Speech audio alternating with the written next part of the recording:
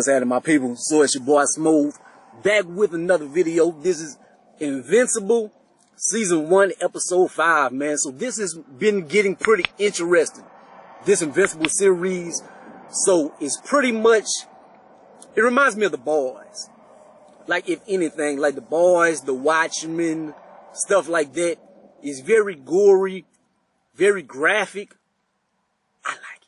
So this is by the mind of Robert Kirkman from Walking Dead, Image comic books, etc., etc. If you've been watching these videos and this and that. But, so we start off this episode, man, and it's a little parallel. So we see this big ass brother. I'm like, my first thoughts is like, look at this big fake ass Luke Cage. Like, look at this. Let me. Damn, lights didn't want to turn off, man. My lights are, shit, anybody trying to kill my battery up in here? I don't know why. But anyways, so they got this big ass Luke Cage, man. He going in there, whipping ass. The only difference, why I say Luke Cage is because he's a big black dude, a big black muscular dude, but his powers are exactly the same, except Luke Cage doesn't have to turn into rock. Like, homeboy turns into, like, literal rock. Like, Luke Cage is just like Man of Steel, pretty much. Like, or maybe you could think of the Thing. Like, he is kind of the Thing's powers, but I think he a great value Luke Cage, if you wanna ask me. So we see him going across the city. He's doing, like, it's on borderline. You like, is he committing crimes or is he saving people? He's doing bad things, like taking people down and killing them. But then he's going in people houses and burning their houses and stuff. But then he gives people money and be like, y'all can go here for the shelter or something. So you can see he has a little bit of good in him. And on the converse, we see Invincible, like he's across the city. He's dealing with his things. He's just kicking ass, taking names. But he going through his stuff with Amber. Like, he can't make time for it. He always late and stuff. So he dealing with that. They go to school. He's late at school. Why Principal Winslow actually looks like Carl Winslow? Like, he look just like Carl Winslow. Like, this brother, that shit look funny as hell. But so he keeps standing Amber up. Something we noticed on this episode, man, the mama is putting it together, man. She knows that Omni-man is guilty. She just needs to find proof. And the demon made an impression on her. Like, she knows it. Like, something ain't right. He killed these people. He was the only person that was capable of doing it. He did it. And she ends up looking around. She finds his suit from that night. When he left the hospital, he was adamant about getting it from the people. It got everybody's DNA on it. Like, evidently, like, there's blood and stuff all over it. If they have DNA evidence, you can see all the people he killed them. But anyways, so Titan, we see he's having problems with Machine Man and stuff. He's not necessarily like a bad guy. He's kind of caught between a rock and a hard place, man. Machine Man has not dirt on him, but he knows his family and stuff. And if he doesn't do what Machine Man wants, like, he's gonna harm his family, etc. So he's kind of stuck underneath this thumb. So he asked Invincible to help him. So Invincible is first like, I did not stop you from robbing a bank or something. I don't think I'm gonna help you.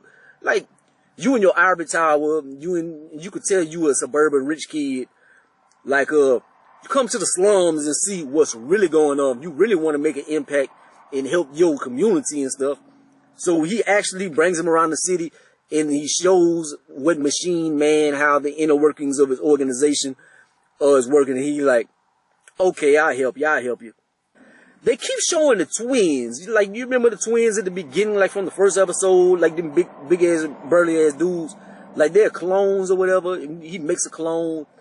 I'm like, why do they keep showing these dudes? I'm like, they not that powerful and stuff like that. So I'm like, But it seems they're gonna play a different role. It's not gonna be there, them being villains or strong in a fight or whatever. They know how to clone in this and that. So the robot from that fake ass Justice League goes to him. He's like, I need your help as far as your cloning technology and stuff. Cause he had took a blood sample from the homeboy that throws the bombs last episode. He working on something, man. Maybe he's gonna clone the group and take out their the things that make them human, and be able to control them the way that he wants. And then maybe it's gonna bubble out to some villainous shit. So they do go to they devise a plan. They go to Machine Man, and it was kind of weird because they throw Titan through the window, and then they go in front of his face. And Machine Man is real calm. I knew that you guys weren't going. He talks like T-Pain. He got like a little auto-tune effect to it. But he's like, I knew your guys weren't going to come. And I'm like, okay, they waiting on his monologue, his villainous monologue and stuff. Snatch him and go bring him to jail. Like, but in between the talking and stuff, he gets a sinister six of villains. Like a bunch of villains teleport. I'm like, Invincible, he's pretty strong. Like, I think he still could handle this group or whatever. And he got Titan with him. It doesn't really work out like that. Like, they have a few of them that they gotta have like a fake Electro. They have like a fake Human Torch, but he's like, throwing lava instead of flames. Who the other one? They have a fake, Mr. Fantastic, cause he's using like or maybe more of a fake Dr. Octopus. But it's a bunch of fake characters, man. So, you fighting with them, but they have this lion dude. So, this dude right here, he seems like he's gonna be the truth. Crazy thing about it is Omni-Man is chilling. He's watching his son. Like he's hovering above the building and he's looking. His son just start getting their ass kicked. Then the fake Justice League comes out. So they fighting like everybody is battling and stuff. It looks like the tides might turn. Nope. Man, this lion dude, this dude with this lion head, like he reminds me of like Thundercats or something. But anyways, so this dude, he busting their ass. He pretty much, I'm like, damn. He look like he kills Monster Girl. Like he kills Monster Girl. Invincible. Like he look like he kills Invincible. Like Invincible is down and he hits him in the chest and look like everything explodes.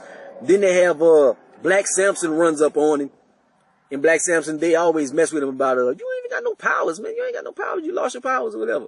So he gets so up, like he grabs his homeboy trying to run up on and punch him. And then he grabs his hand. He pretty much kills him and stuff. It's not looking good. So he bug up everybody. And eventually, I'm like, Omni-Man is gonna swoop in and fight him and stuff. No, that doesn't happen. That doesn't happen. Like I think he wants his son to die.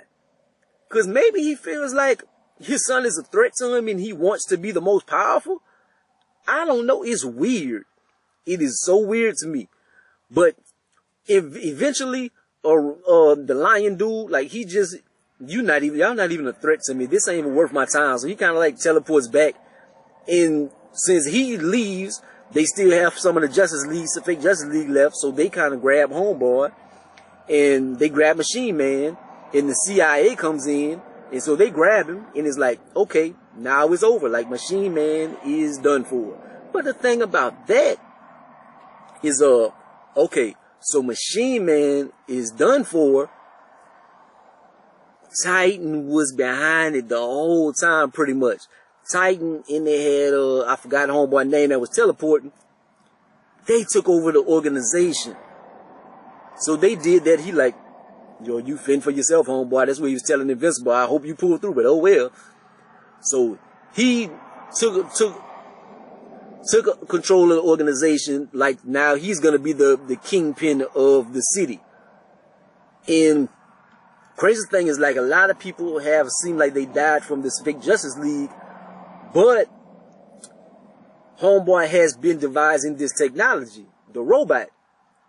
So the robot he clone the people and bring some of them back.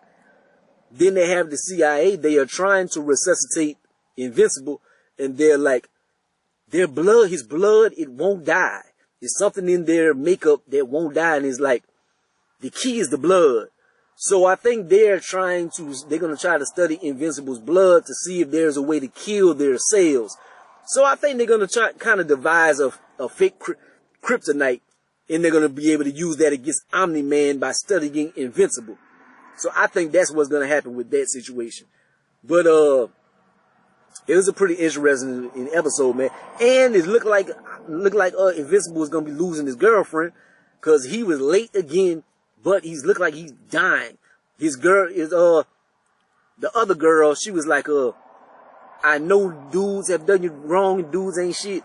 Invincible is not one of them. She said his name, Grayson. He is not one of them. He loves you. Like, he's a good dude. And she takes off because she knows that something is up. Like, she knows the secret identity and what happened probably, but she can't tell Amber that. I think that's her name, Amber.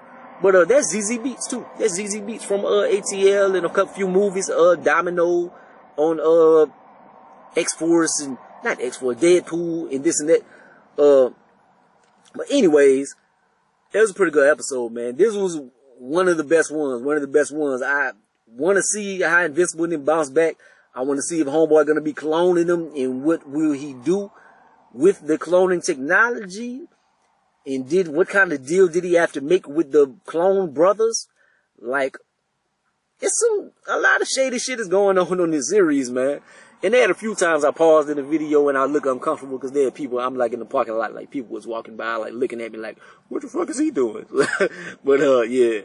Like, comment, subscribe, go be the greatest and the most hated, man. I'll let you boy. Peace.